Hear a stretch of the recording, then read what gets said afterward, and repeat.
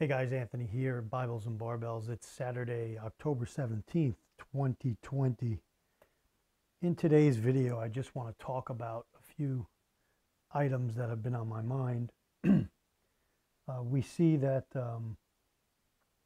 we've got probably the most important election of our time taking place a few short weeks away. And we have on display so much corruption. Now, both sides are claiming the other is corrupt. We went 4 years with constant, endless accusations against the Trump administration of different things: collusion with the Russians, improprieties of the way he ran his office, tax evasion, etc. Putting into question at every single turn what the president was doing, never giving him an opportunity to do his job, but always coming after him nonstop. And then on the other side, many people knew that the previous administration was not scandal-free. If you followed it for the 8 years that it was in power, you understood just how corrupt that administration was. And Joe Biden is part, or was part of, that administration. And I think we're seeing some of the fruit from the seeds that were sown during that administration and beyond of coming to fruition. We're seeing that fruit coming to light, and we're seeing that corruption bubble up to the surface. So no man-made system or worldly system is perfect. Everyone fails on a different level. Every one of them fails on a different level. The only thing that is perfect is the Word of God, the Word of Yahweh. Okay? And so this week, and for the last couple of weeks, I've been reading the book of Matthew, and I was reading up until verse 24 and 25, where we see prior to that verse, the Olivet Discourse in verse 24, chapter 24, of the book of Matthew. We see Jesus in the temple, and he's confronting the Pharisees, the teachers of the law, the Sadducees, and they know, they've witnessed his great miracles, his great wisdom, whatever he was doing, his followers, but yet they were seeking to go after him and seeking to hold on to their system that they created. And they added to God's word. They watered it down, and they put their own spin on it, if you will. And they were holding on to that to take them into eternity. And Jesus basically corrects them in parables leading up to chapter 24. And he tells them basically that their system is corrupt, that they're not following what's written. They're adding to it, they're taking away from it, and they're making up their own system. And so he goes in chapter 23 and he gives 7 woes against them. And in chapter 24, on the Mount of Olives, his disciples come to him and they ask him about the signs of the end of the age, the second coming. When is it going to happen? But in verse 28, actually I'll read 26, but verse 28 is what I want to talk about this morning briefly. So Jesus says, "So if anyone tells you, 'There he is, out in the desert,' don't go out." He's talking about people saying, "There's the Messiah, he's coming, he's over here, he's over there. Here he is in the inner rooms, do not believe it." Verse 27, he says, For as lightning that comes from the east is visible even in the west, so will be the coming of the Son of Man. In other words, you won't have to have anyone tell you, there he is, or go here into the desert, or go over here. All the earth will see it simultaneously. His coming will be spectacular. It will be glorious. And so in verse 28, he says this: wherever there is a carcass, there the vultures will gather. And I've read that verse over the years many times. I've never really concentrated on it like I was this week. And I just kind of sat back and I was thinking about it. What in the world? Wherever there is a carcass, there the vultures will gather. And I did some digging around and looking into commentaries, and basically want to say this: nothing will escape, no moral corruption that we see today, that's quite evident that we see today, on any level, on any side. If you're following politics, it could be Republican, it could be Democrat, it could be independent, whatever it is, any moral corruption, no moral corruption will escape the fury and the judgment of Messiah. That's basically what he's saying here.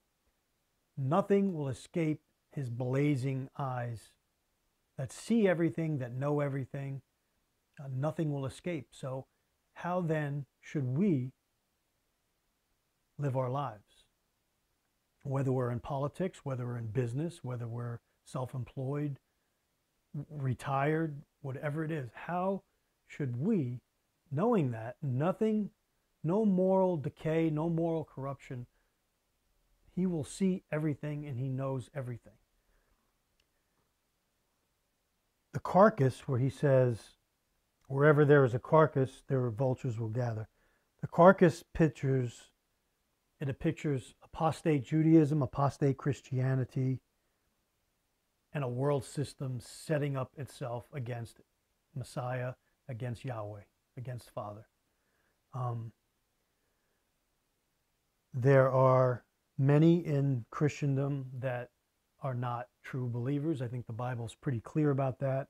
If you go back to Matthew chapter 7, towards the end, you'll see that we'll say, Lord, Lord, and he'll say, away from me, you evildoers. He's talking to people that thought they were saved, that thought they were believers. Same thing with apostate Judaism.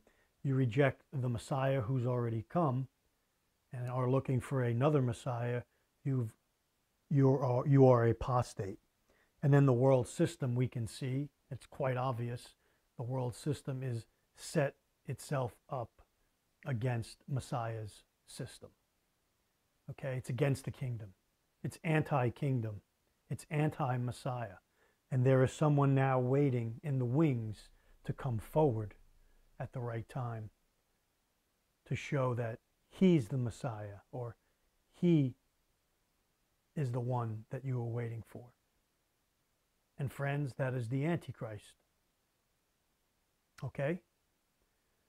So the carcass pictures apostate Judaism, Christendom, and the whole world system that sets itself up against Yahweh and his Messiah, his Bane, his son. The eagles and vultures in the passage in verse 28, there the vultures will gather. Eagles and vultures typify judgments of God that will be unleashed in connection with the Messiah's appearing. When Messiah comes the second time, he's not coming as a lamb, a gentle lamb. He's coming as a lion. And so this verse should terrify people that are reading it. And it should give you a healthy fear of God. Not fear that, oh, he's going to step on me on every corner, every turn that I make, but knowing that the reverence for him, the majesty of him, knowing everything, creating everything, being self-existent, being all-knowing, all-loving. It should give us a reverent fear of Yahweh and his Messiah. So, in closing, wherever there is a carcass, there the vultures will gather. We are seeing and witnessing right now in this country a system sown on man, built on man's, it's like a Tower of Babel, built with stones, with cement, with things gathered that we are doing as a nation, as a world system. And we're not relying on the one who built the universe. We're simply not relying on it. We're looking for an answer, an earthly answer to our eternal damage that we suffer. And that's sin, that's estrangement from Yahweh because of our moral decay and our moral corruption. We, as believers, need to be shouting this from the rooftops. Do not align yourself with these world systems that are coming, because you will be disappointed. Align yourself with Messiah's kingdom, what he says is coming, and no matter what, don't drift to the left or to the right. Stay on the plumb line, because that is the way he's telling us he's giving us the signs of the end of the age in Matthew chapter 24 and 25. We simply need to be obedient and to be looking for that kingdom. Okay? Those of you that maybe think you are a believer, you think you're saved, go back to the Word. Go back to the Word and see what it says. Jesus says you must be born again. You must be born of the Spirit. Not just this mental assent that, oh yeah, I believe about Jesus, about Messiah. No, your faith and trust have to be in him to save you. He's in effect your parachute. You're falling into a pit. You're falling into the abyss. The only thing that can save you is him. He could rescue you from your sin, but you have to put it upon him and use him and cling to him. So if you are one of those people that just have this mental assent that, oh yeah, I was brought up that way, I went to church, I know about Jesus, you could be one of the ones in Matthew chapter 7 that he talks to.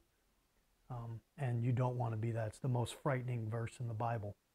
And then those today that may be watching that are aligning with the beast system and are embracing it, maybe you've been fooled. Maybe you've grown up in a grown up thinking that everything just came out of nowhere and things just happened and everything just appeared and the world's going to go on in perpetuity. You need to really sit and think about your eternal state and what it's going to be, and think about what you're embracing now and the lasting effects it's going to have in eternity. Do not embrace this beast system.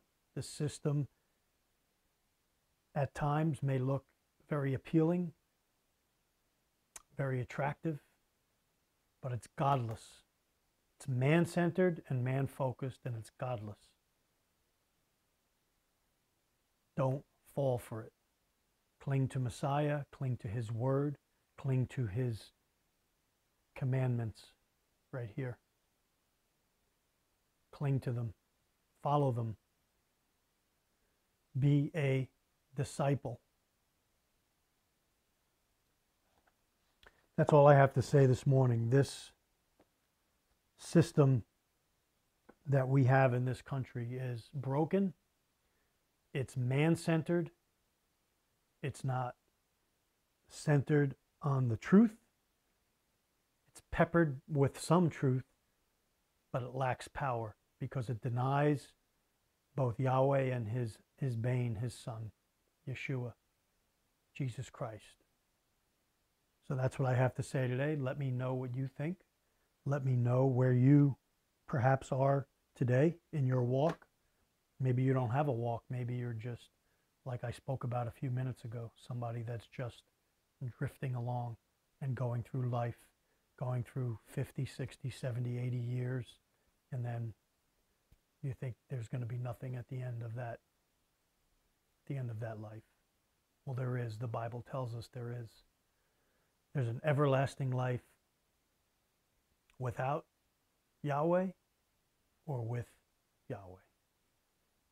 And the only way to get there is through his Son, whom he sent to save you and me from our sin, who rose from the dead to prove who he was and to show that he has the power to save. And it's eternal. Eternal power, eternal strength, stronger than any, mightier than any man-made system can be, regardless of what the one coming is going to promise you. Messiah is infinitely more powerful than the one, this earthly leader who is getting ready to take the world stage. Thank you for joining me. Take care. God bless. Anthony, signing off.